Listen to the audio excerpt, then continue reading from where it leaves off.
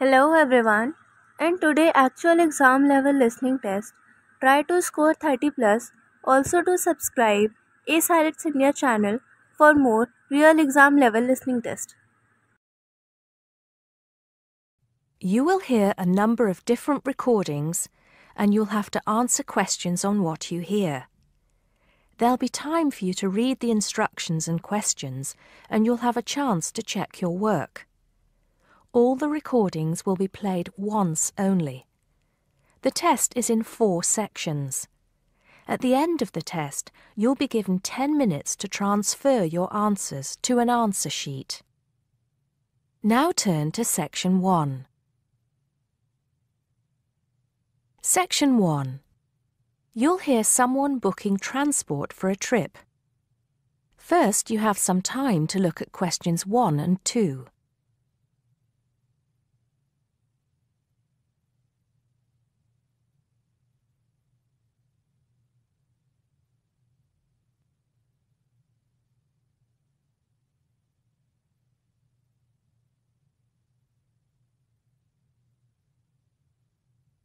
You'll see that there is an example which has been done for you. On this occasion only, the conversation relating to this will be played first. Good morning, Burnham Coaches. Sarah speaking. How can I help you? Yes. Good morning. I'm a teacher at the Down Language School. We have a bit of a problem, and I was wondering if you could help us out. The man says he is a teacher, so teacher has been written in the gap. Now we shall begin. You should answer the questions as you listen because you will not hear the recording a second time. Listen carefully and answer questions 1 and 2. Good morning, Burnham Coaches. Sarah speaking. How can I help you? Yes. Good morning. I'm a teacher at the Down Language School. We have a bit of a problem, and I was wondering if you could help us out. What is the problem exactly? Well, we normally take our students on an excursion at the end of their course. But unfortunately, the coach firm we normally use has let us down. It seems they've gone out of business. I'm sorry to hear that. I suppose you are looking for a replacement. Well, yes. We won't need a very large coach, actually. There will be 30 students and 4 teachers. So that's 34 in all. And what dates did you have in mind? The last Saturday and Sunday of this month. That's the 28th and 29th. The 28th and 29th. Does that mean you are planning to stay somewhere overnight? That's right. Actually, we want to do the same excursion that we do every year. We usually visit Stonehenge, Salisbury, and stay overnight in Bath. It's a historical tour, really. It sounds interesting. Let me just see what we have available. Oh dear, I'm afraid all our coaches are booked out for the 28th. It's the busiest time of the year for us, actually. I was afraid that would be a problem. But you have a coach available for the 29th? Yes, we do. And it's available for the 30th as well, if that's any help to you. I'm afraid not. Sunday is the last day. The students go home on Monday. I think we'll just have to change our plans a bit and leave out Salisbury. It's a shame, but I don't think we can fit in all 3 places in one day. So you would like to book the coach for the 29th, visiting Stonehenge and Bath, is that right? Yes, I think so. Before you hear the rest of the conversation, you have some time to look at questions 3 to 10.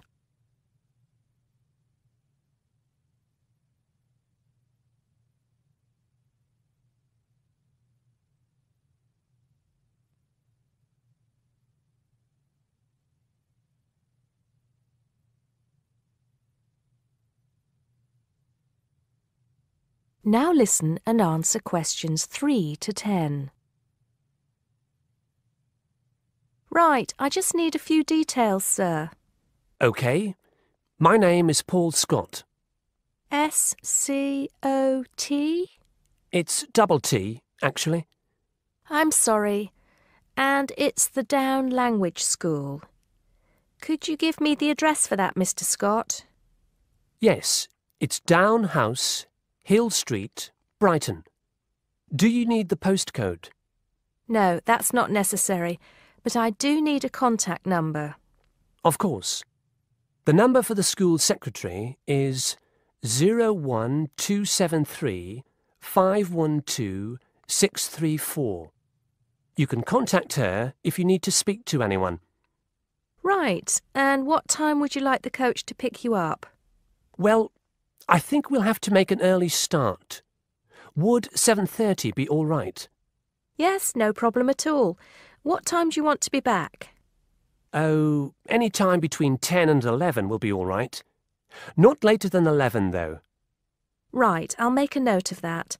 11 p.m. latest. There's just one more thing I need to know. Presumably, you'll be visiting Stonehenge first. How long do you want to stay there? Well, we normally stay about an hour. The main objective of the excursion is for the students to see the Georgian architecture in Bath, really. Yes, Bath is lovely, isn't it? I was there myself a couple of years ago. I thought the Royal Crescent was absolutely stunning. I hadn't realised how large it is. Well, I think that's all I need to know, Mr. Scott. Thank you for booking with us. Just a minute. There's one thing you seem to have forgotten. How much will this cost? Oh, I'm terribly sorry. I was thinking about Bath. Just bear with me a moment. Yes, it's a round trip of 300 miles and a total time of 16 hours for the driver. For a 45-seater coach, that will be a total of £500, including tax and insurance. Do we have to have such a large coach? There are only 34 of us. We don't have any smaller coaches, I'm afraid. Oh well. At least we won't be cramped for space. When do we have to pay? We require a 20% deposit to confirm the booking. I suggest that you do that as soon as possible, today if you can. The balance you can give to the driver if you're paying by cheque. Have the cheque made out to Burnham Coaches. I think that'll be all right. I will have to check this with the school accountant, but if all is well, I'll arrange for someone to bring you the deposit within the next 2 hours. That'll be fine, Mr. Scott. Well, thank you very much indeed. Goodbye. Goodbye. That is the end of section 1. You now have half a minute to check your answers.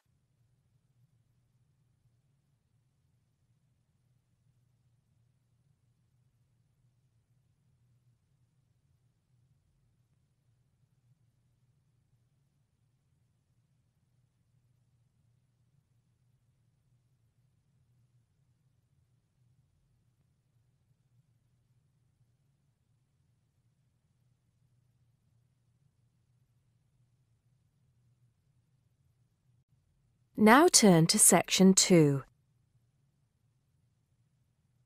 Section 2. You'll hear someone talking to a group of university students. First, you have some time to look at questions 11 to 17.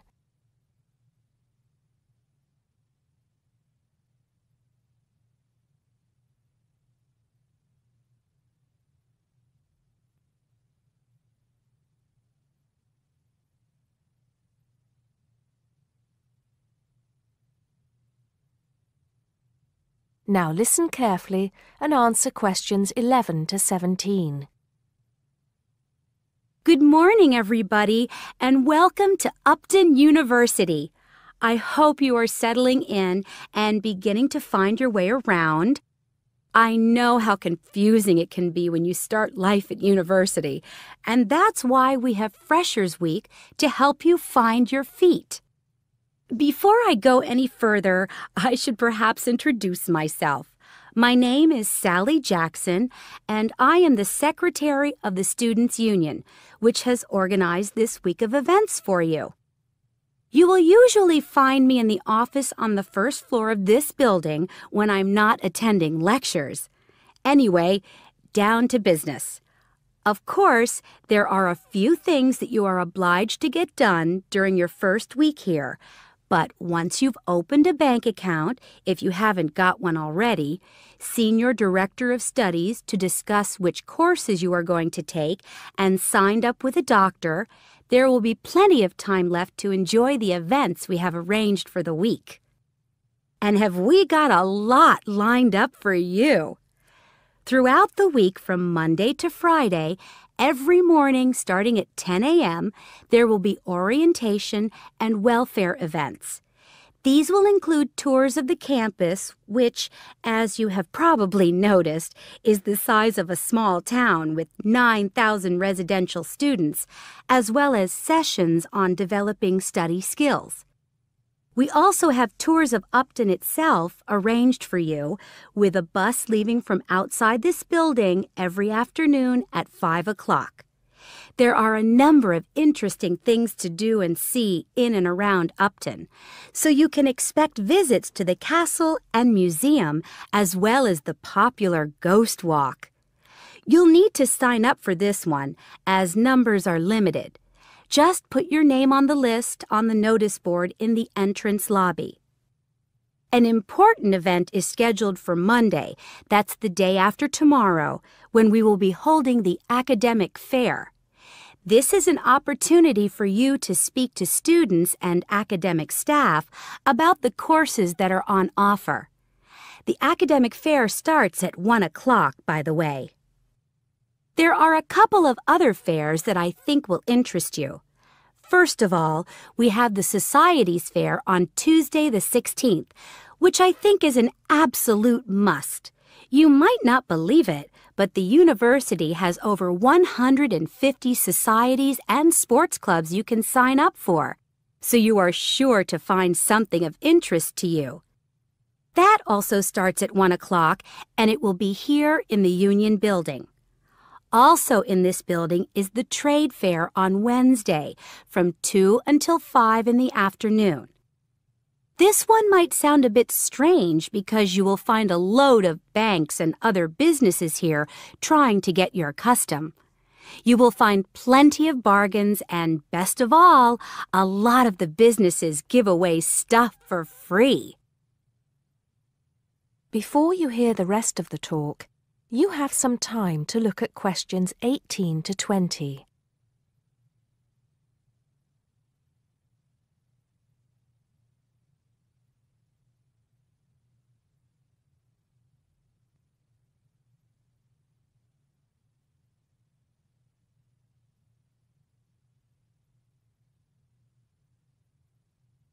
Now listen and answer questions 18 to 20. We've also got a great entertainment program lined up for you, starting tonight with our welcoming party. We have a top band lined up for your entertainment, but I'm not allowed to say who they are. All I can say is that I am sure you will not be disappointed. So come along to Blackmore Hall at 9 o'clock this evening to get your university experience off to a flying start. Just one point. I'm afraid this event is limited to freshers only. Because of space restrictions, you can't bring a friend tonight. Sorry about that. There's more fun and games on Monday in the Cotswold Theater here on campus. We have booked two of the cleverest comedians in the country, Paul Frazier and Jenny Brown, for a 3-hour show. Paul has assured us that he and Jenny have packed the show with new material, and as they always get rave reviews for their shows, I think we can look forward to an evening of great entertainment. That's in the Cotswold Theater on Monday evening at 7:30. Moving along a bit, on Thursday there is an important date for your diaries. This is the official Freshers Opening Ceremony, when the Dean welcomes you to Upton University. So remember, Thursday the 18th from 2:30 to 3:30 in Blackmore Hall. You certainly should go to this one, and by the way, light refreshments will be available. At the end of the week, on Saturday, you have the chance to dress up in your smartest evening wear for the official Freshers' Ball. Actually, although it's called a ball, it is quite a relaxed affair, so we are more than happy if you turn up wearing jeans and a t-shirt. The important thing is to relax and enjoy yourselves. Time and place are the same as for this evening's party. Blackmore Hall from 9 in the evening to 3 o'clock in the morning. Right. I think I've covered the most important and exciting events we have lined up for you, but there will be plenty of other things going on throughout the week, so remember to check the notice board in the entrance lobby regularly. Enjoy the rest of the day, and I look forward to meeting as many of you as possible this evening at the welcoming party. That is the end of Section 2. You now have half a minute to check your answers.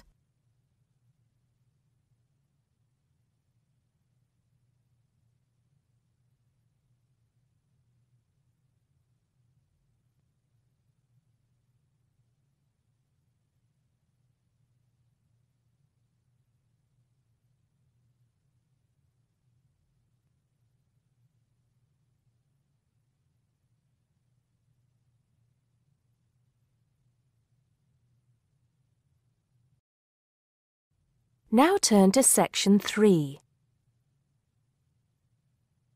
Section 3. You'll hear a tutor and some students discussing eating disorders. First, you have some time to look at questions 21 to 23.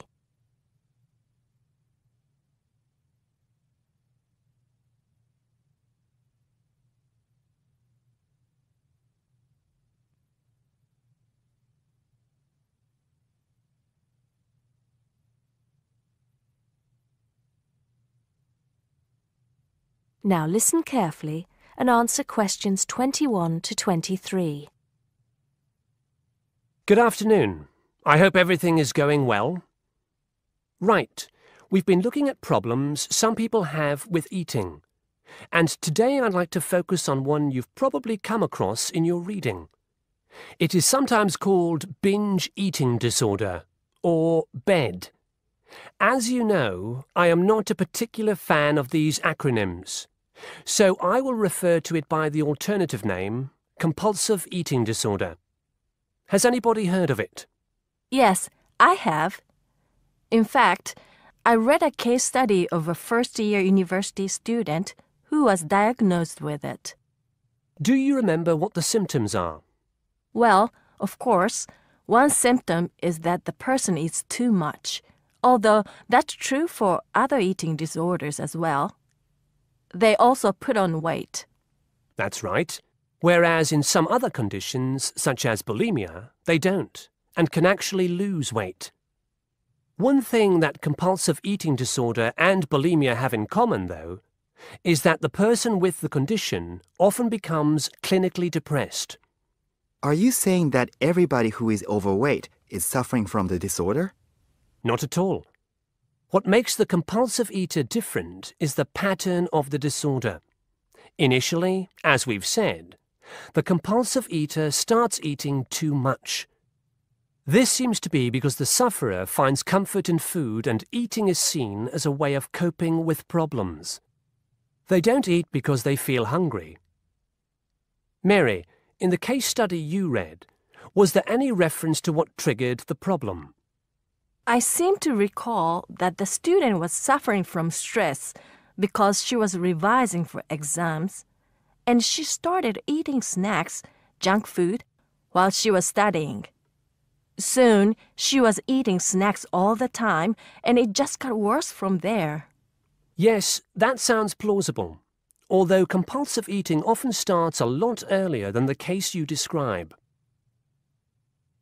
Before you hear the rest of the conversation, you have some time to look at questions 24 to 30.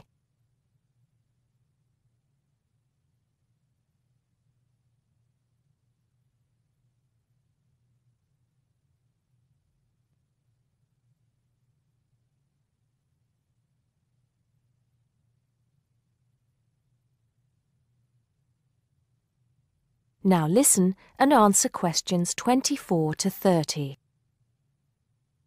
Anyway, once the condition has been triggered, often by constant snacking as you mentioned, it becomes progressively worse. Over a period of time, the sufferer loses control of their food intake. They become preoccupied with food, and the binge eating increases. Overeating blocks out negative emotions such as loneliness, worries about work, depression, and so on. But it is only a temporary effect. Apart from the physical discomfort that overeating often causes, the sufferer begins to feel embarrassed by their behavior. They then take drastic action to try to compensate. In an attempt to lose weight, compulsive eaters will try extreme diets, skipping meals, or going without any food at all for a day or more. Not a healthy way to try to lose weight, obviously. Absolutely. And of course, the person has to start eating again at some point. In other words, it becomes a vicious circle? That's right. Binge eating, extreme dieting, or attempts to lose weight by other means, and then binge eating again. What are the long-term effects of compulsive eating? As you might expect, these are similar to those for people suffering from obesity. Diabetes is frequently reported. What about treatment? The disorder can be treated, certainly. But there's always the possibility that the patient will suffer a relapse and start binging again. What does treatment involve? Medication? No. It normally involves sessions with a therapist experienced in treating eating disorders. A nutritionist will often be involved as well. Are there any self-help organizations? I mean, organizations like Alcoholics Anonymous? Yes, there are. And you might want to follow this one up for your research. One organization is called Overeaters Anonymous, and they have what they describe as a 12-step program to help people overcome the disorder. You can find out more from the organization's website. Right. I think that'll have given you plenty to follow up. So I'll see you at the same time next week. That is the end of section 3. You now have half a minute to check your answers.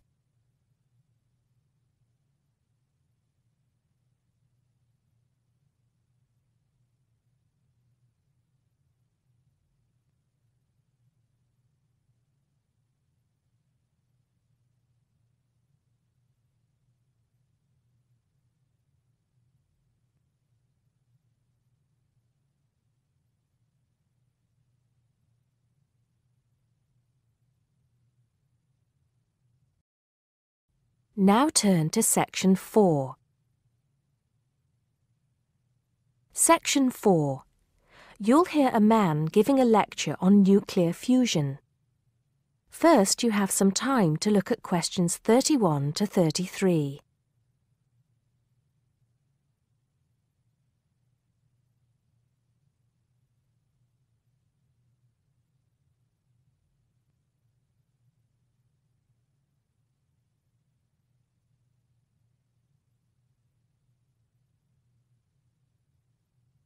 Now listen carefully and answer questions 31 to 33. I'd like to start by thanking so many of you for attending this, my first public lecture at this magnificent university. I'm going to be talking to you today about nuclear fusion. Before I proceed further, I would like to apologize on behalf of some of our newspapers for the sensationalist and hopelessly inaccurate articles that have been published on the subject over the years. I must confess that my own interest in the subject was actually stimulated by an article published more than 50 years ago in a popular Sunday tabloid with the impressive title, Power from the Sea. Today, most people would probably interpret such a title as an introduction to a discussion on the latest developments in renewable energy sources, such as wave technology or generating electricity from tidal flows. But back then, little, if any, progress had been made in these fields since the invention of the water wheel. As I recall, following coverage of the opening of the world's first commercial nuclear power station more than 50 years ago now at Calder Hall in 1956, the article promised that we would have limitless, almost free electricity within 10 years. It claimed that we could do this using an isotope of water, deuterium, from the sea. This would be used in reactors to combine simple molecules of hydrogen to form helium, releasing energy in the process. Of course, this is different from the process of nuclear fission, which today's nuclear reactors use. I wouldn't like to say that the article I read as a boy was totally inaccurate. It's true that the concept of producing energy from nuclear fusion, essentially reproducing the reactions by which our sun and other stars produce energy, depends on fusing atoms of hydrogen, but the timescale suggested was hopelessly wrong. To this day, despite some very embarrassing false claims from scientists who should have known better, we have not been able to produce energy from nuclear fusion in a controllable way. Let me make clear what I mean by this statement, before some journalist in the audience gets hold of the wrong end of the stick. Yes, we have been able to fuse hydrogen atoms to produce helium and a release of energy, but the balance account has always been negative. We've always had to put more energy into the reaction than we've ever succeeded in getting out. We know the theory works, but we still do not know if we can get fusion to work for us and solve the problem of our energy needs. Before you hear the rest of the talk, you have some time to look at questions 34 to 40.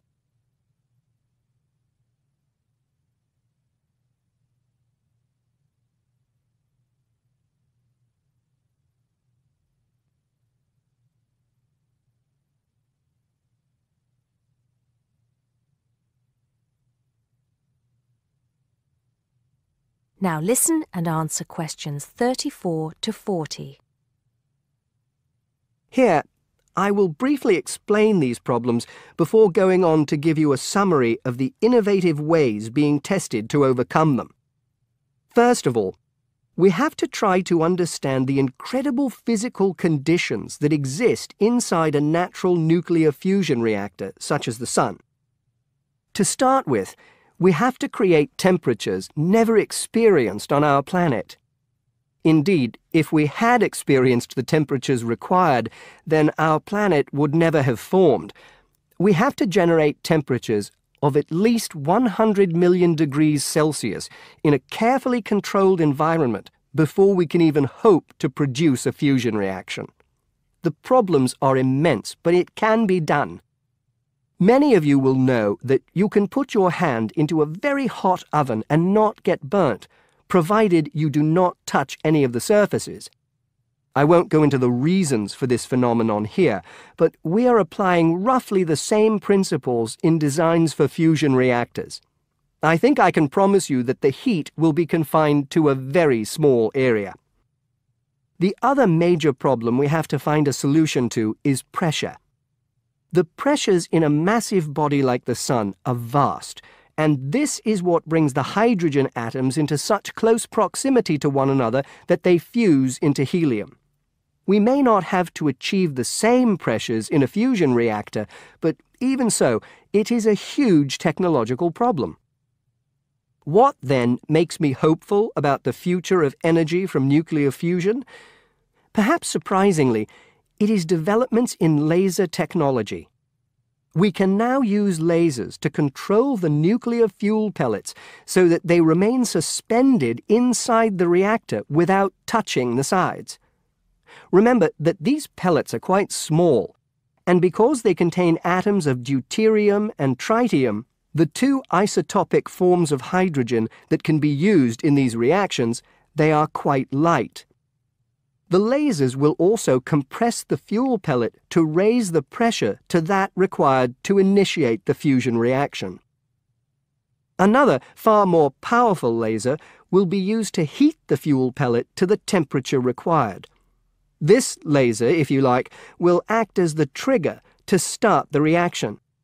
Once started, it is hoped that the reaction will produce enough energy to maintain itself, and also that it will produce a surplus in the form of heat that can be used to produce the steam needed to drive turbines in order to generate the electricity the world needs. To give you some idea of how much energy we can produce, it has been calculated that just 1 kilogram of fusion fuel is capable of producing the same amount of energy as 10,000 tons of fossil fuel. I think you would agree that such an objective is worth working towards. I believe, and I am not alone in this, that nuclear fusion could supply the world's energy needs for centuries to come. That is the end of section 4. You now have half a minute to check your answers. So this was today's listening. We all appreciate your efforts, and also to subscribe A-Sites India channel for daily real exam level practice test, as practice can give you a desired band score. Thank you.